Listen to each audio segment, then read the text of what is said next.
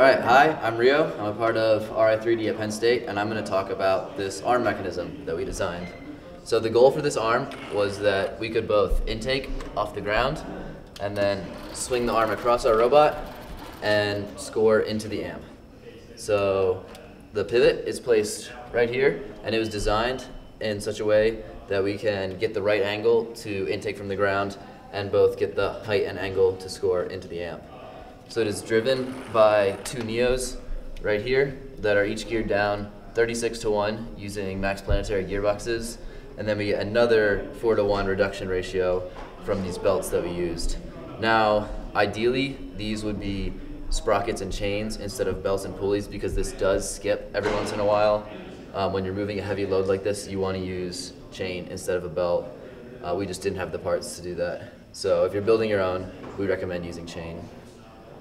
We also designed hard stops for the arm, so at this lower side, when it's intaking, it rests on these hard stops right here.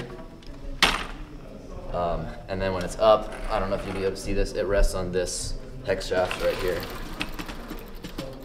like so. So that makes sure we get the right angle every time without having to rely on the encoders on the motors.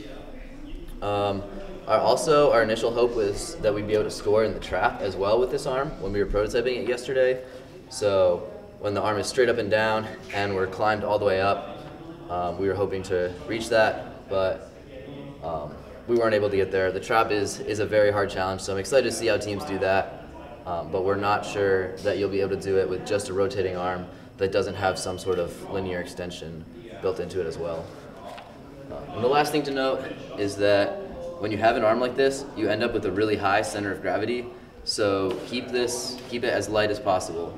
Every pound up here counts, because when you're driving around with a heavy arm like this, the robot gets tippy, not to mention you're going to need really strong motors the heavier this gets. So yeah, this is our arm. To see it in action, check out our reveal video. Thanks for watching.